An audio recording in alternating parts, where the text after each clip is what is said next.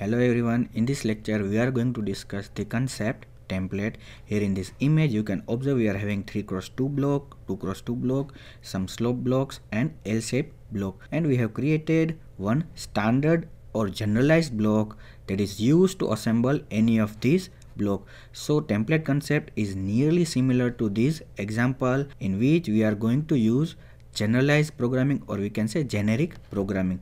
So let us understand what is the concept template. Here we are having one function add with two arguments of type integer and returning x plus y integer. That's why here return type is integer. I am writing same add function that will use to add two float numbers and it is returning float value. Next I am adding double values and returning double. Same way I can add ASCII values of two characters and it will return character. So here you can observe that what is uncommon over here, that is data types of each function and return type. Now imagine that we are having one data type that adjusts itself based on data, and that is called generic programming or generalized programming. Suppose we are having a data type that will work for any type of data, then we need to write only a single function and we can pass any type of data to perform addition. So that can be accomplished using the concept templates. So the templates concept enables us to define generic classes and generic functions, or we can say generalized classes or generalized functions that will work for any type of data. Templates allows a function or class to work on many different data types without being rewritten for each one. So there is no need to write add function 4 times for 4 different data types. We can use templates for that. So we can say templates are generic programming or generalized programming that will work for different types of data. There are two further classification of templates. One is function template and another is class template. So let us see first function template. Here is the syntax. We are supposed to write template keyword, then opening angle and closing angle, in between that class keyword and t type. Here t type is just like variable name. You can write any variable name. You are creating new data type over here like integer, float, character. We are defining new data type, that is t type. So template is keyword here. Class specifies generic type in a template that is used for various data types, and t type is a placeholder name for a data type. You can write any name over here. Another syntax for function template is we are supposed to write template keyword as it is, but instead of class, if you write type name, then it is also valid. This is the old method and this is the new method of writing or declaring function template. Let us see program for that. Here I am having function add that is adding two integers and returning us integer, and we are calling this function add in cout.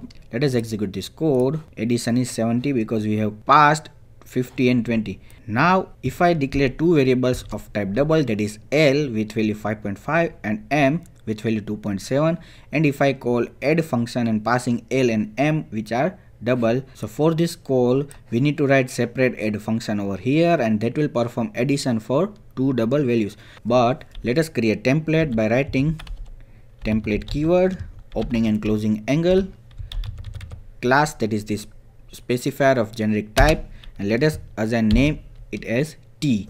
So now we are having new data type t, that is generic data type that will work for any type of data. So instead of integer I am writing t, that is new data type, and return type is again t. Let us execute this code. So here whenever we call add function with integer argument, it will automatically convert this x and y to integer type and perform integer addition and return us integer. But if I call same function with double argument, it will call this function and automatically convert this x and y into double data type and perform double addition and return us double value. Now we can write type name over here instead of class to declare generic data type. It will work fine, but our generalized practice will be writing class only.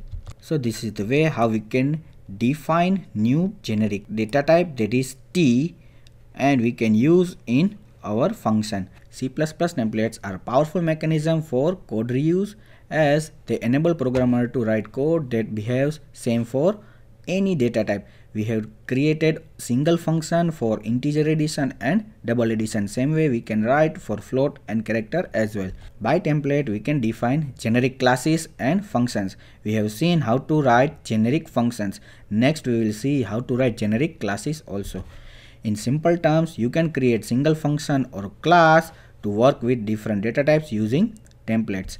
So template considered as a kind of macro. When object of any specific class is defined, then the template definition for the class that will be substituted or replaced with the required data type. Now let us see class template. The syntax of class template is similar to function template. Template keyword to declare template, then class is used to specify generic data type. Here you can write any placeholder name. Most important thing in class template is to declare object of a class. Object of a class is declared like this: class name, then you are supposed to provide data type in opening and closing angle, and then your object name. Let us see the example. Here I am having class sample with member functions get data and sum. Now I am creating class template by writing template class and t type. So here new generic data type, that is t type.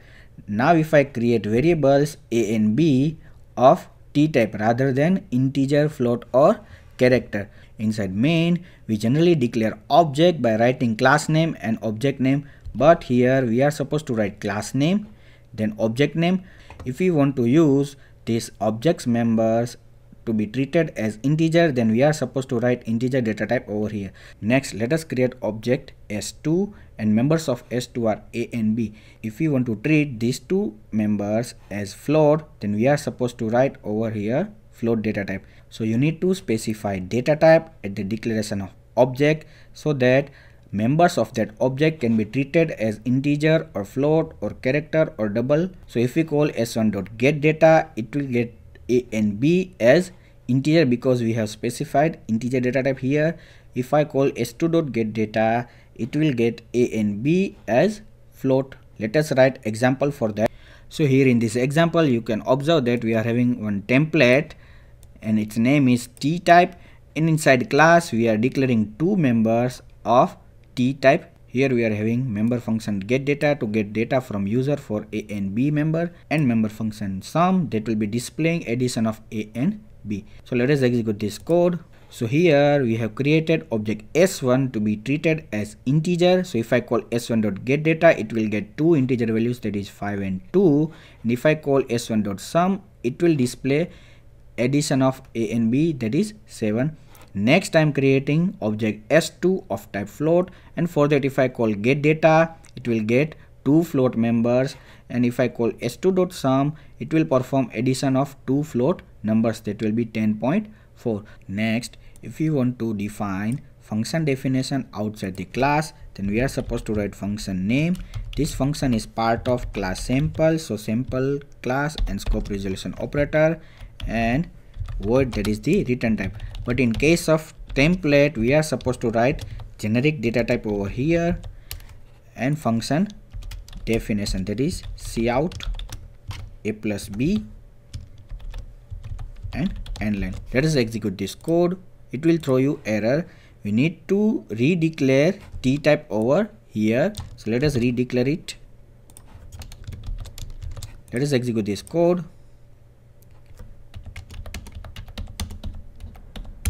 So it will work for integer and float. So this is the way how class template and function template works. Let us see another example of class template for more than one data type. Here we are having template, one data type is t1, another data type is t2.